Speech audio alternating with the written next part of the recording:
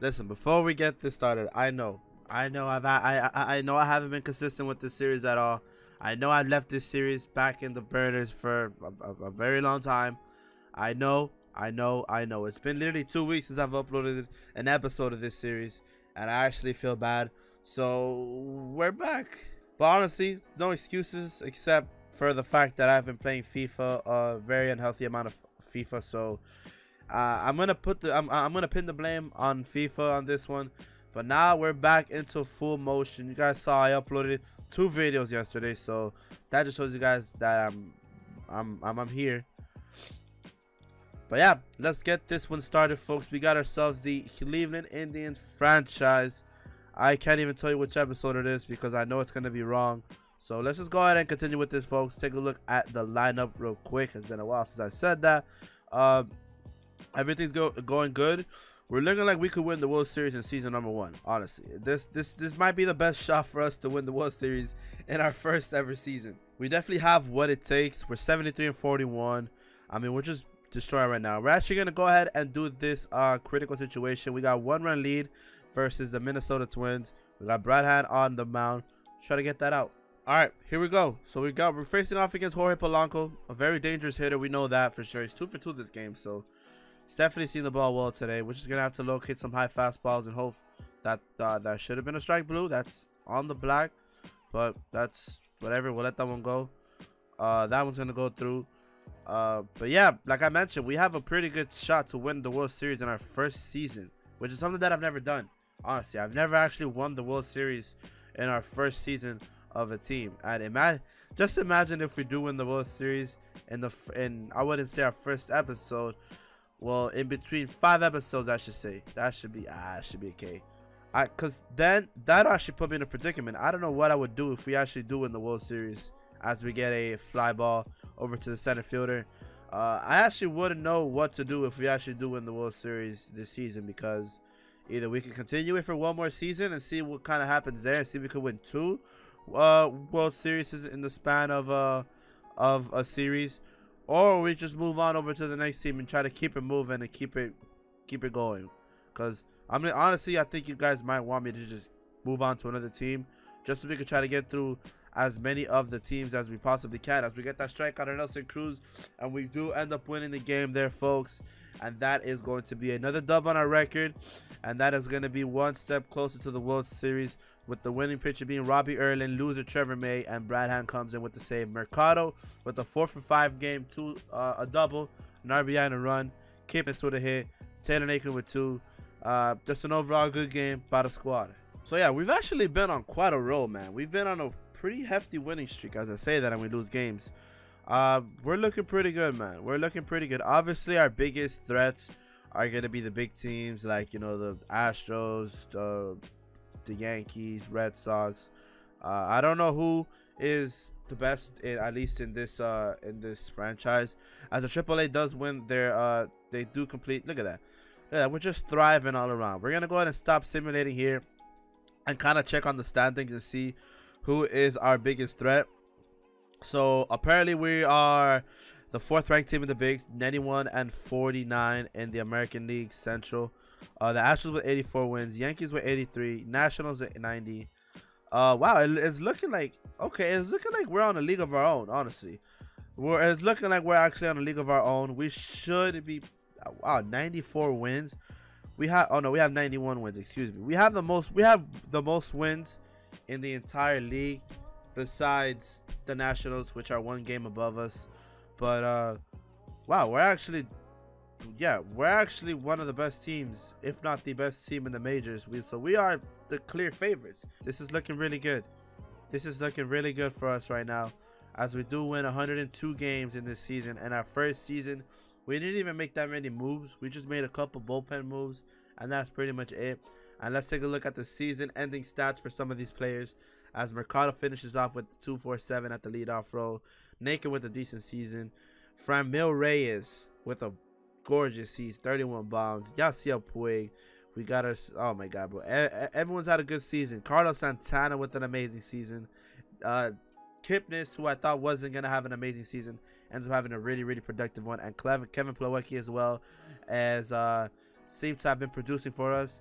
and that's going to be the lineup. And let's check on the pitching rotation, which we possibly have the best rotation in the entire big leagues. That's something that I will take with me forever. I mean, Kluber with a 2.62 ERA, 19-7, a 2.66, 18-3 by Clevenger. Cookie with a 12-3 with a 2.93. I mean, Bieber, Shane Bieber 13-11 with a 3.52, not that bad even. And then Zach Plesac, the rookie, with a 2.62 ERA. And then our bullpen balling as usual. So wow, Mike Trout wins MVP of the season. I should switch it there. And then Clevenger wins the Cy Young for this season. So that's 2 Cy Youngs in the past 3 years. I will gladly take that. Mookie Betts with another batting title. Reliever of the year goes to the main man Diego Castillo, who we're gonna try to pick up next year if we do make it to that point. And yeah, we've just gotten a bunch of studs. Couple awards, nothing too crazy. Anybody injured? Jeffrey Rodriguez and then Michael Peoples are injured. And then we have some league leaders with Clevenger and the winning percentage and wins for Kluber. So yeah, we're looking really good. We're going to be facing off against the winner between Tampa Bay and New York. And it looks like we're going to be facing off against New York Yankees. It's always the Yankees. I mean, I'm telling you, it's always the Yankees that we have to face off. We're going to see if we can complete the entire series in this episode. We're actually not that far into this episode. We're like 9 minutes into it. So we can actually get pretty far in this postseason run if we actually want to. So we're going to start, obviously, Corey Kluber in game number 1. I do want to make some adjustments. I do want to have I want to have Santana at the 4. I would say put Lindor at the 2. Have something like this going. Yeah, something like this would be pretty good. Yeah. This is actually the lineup that I want to put out there, folks. Let's play ball. Kluber versus, I forgot who was the other guy pitching for them. We'll find out. Wow, base is loaded. And then a run scores there. Kluber's going to get a run. And we're going to be facing off against Masahiro Tanaka. A single by Fran Mill. A run scores there. Double by Santana. A pop-up, which gets us out of the inning there. And, wow, Kluber's not having himself the best start, man. Kluber is not having himself the best start. A walk right there. We're just going to... Wow, okay. Kluber, are you going to do something about it, bro? An error. Single right there. Run and throw now. I mean, honestly, Kluber might be... It might be a short outing by Kluber, man. It's always the Yankees that fuck us over, man. It is always the Yankees. So here we're gonna go ahead and take Kluber out, man. Fuck, it's always like it's always the Yankees, man. It's like why? It's Corey Kluber, like, and then Robbie Earn's gonna get lit up. Framber Reyes with another hit right there. A walk by Puig, a fly out, and Naquin's gonna pop out. Nothing comes from that one. It looks like the Yankees are just like they just like to fuck with you, and that's pretty much it, man. That's actually pretty much it. So yeah, on the last string there, folks, and we're actually going to bases loaded, pitching change, Chapman, and then the Yankees. Yeah, I mean, Corey Kluber just shot the bed, honestly. All right, this game we're gonna start Clevenger at game 2. This should be our best chance for us to actually do something amazing. We're gonna go ahead and move Santana at the 4. I would say Plawecki did pretty good as well. We'll move Plawecki. No, we'll leave him at that spot. It was honestly the beginning, the top half of the order that was the one that was producing. And let's play ball, folks. Clevenger versus, I always forget the pitchers. I never really look at the pitchers, man. Honestly, I never look at the pitchers. Versus Jordan Montgomery. Okay, cool. This should be our game if we don't end up doing some bullshit. A single there by Santana, a double by Fran Mill with the run and throw down at home, a walk by Kipnis, and a fly out. So a walk right there. Wow, okay. This one's definitely a pitching battle. It's definitely a pitching battle. And Carnashel with a single, and then Gregorius with a 2-run home run. Oh my god, yo. This is so annoying, bro. The Yankees are the most annoying team to face in the playoffs. They're honestly so freaking annoying, bros. Like, Jordan Montgomery has not lost a bit of energy. Here we're gonna make a pitching change here. We're gonna bring in Simber. We're gonna bring in Simber because Clevenger, he didn't have a bad outing. Just got really unlucky by those 2 home runs. By the 2 runs, I should say. Hit by pitch by Kipnis and a double play. We're just not getting anything done. Like, we're not getting anything done here, folks. That's a single by Mercado, a single by Lindor. Let's go! We walk it off, baby. That's what I'm talking about. A walk-off win. Tyler Naquin comes up with a 3-run home run to win us the game there. And the series is now tied. And we get eliminated by the Yankees. I fucking hate the Yankees. All right, we've sent out contracts for our two coaches. We do have some exclusive contracts to deal with, especially with Puig. I do want to give Puig a very good contract here. He's going to be an everyday player. It's going to be no options, 3 years. Hopefully he does accept it. Oliver Perez, 38 years old. We'll give him 1 more year. We'll give him a year. Clippard, Adam Rosales, Jack Flaherty, Jaron Navarro. So none of these guys I really want to bring back, honestly. I would say the only one no, not really. So we sent out the 2 contracts that we would actually want to keep.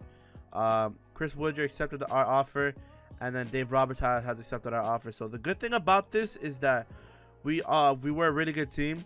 So it's gonna be a possibility that we are gonna pick up some guys in the free agency. Let's take a look at what we can possibly pick up. A catcher, just Manny Grandal. What was his stats last year?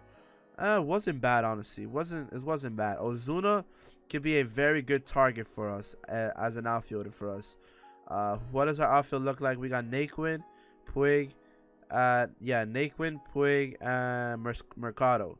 Honestly, if we could put Puig, Ozuna, I would say Puig, Ozuna, and Naquin would be a pretty good outfield. So we're gonna send a contract over to the main man Ozuna, give him something that he'll like.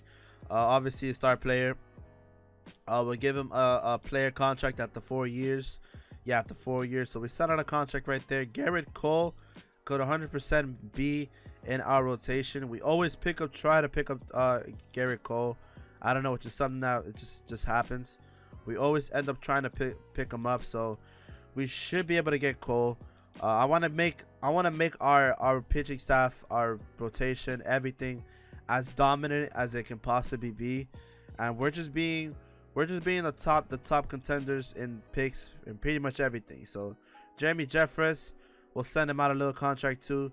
We'll send him a little 2-year contract, see if he'll come to play for us for 2 years, and maybe become an absolute boss in our squad. Hyunjin Ryu, 30, not really. I don't think that's it. So this is a pretty slow free agency market, to be honest. Not many people that I would really want that are pretty much needed in our squad. So we do sign Garrett Cole, and we also could see there we signed Ozuna and also Jeffress. So yeah, picked up some stud players. We're actually gonna take out Mercado from the lineup. We're gonna put him at, he is what, 25 years old. I guess we'll put him in the bench for this season. Start him off there. Ozuna, I don't want Ozuna to be our leadoff guy.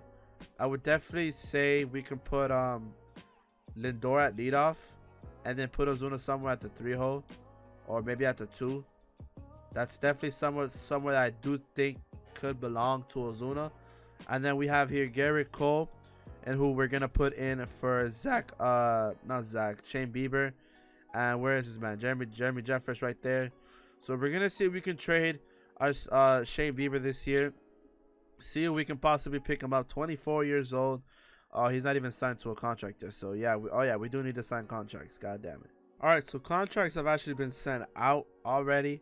We do have some guys here we can actually make an offer and just keep them a little bit longer, like Lindor and Clevenger. But we're gonna do that in the next episode.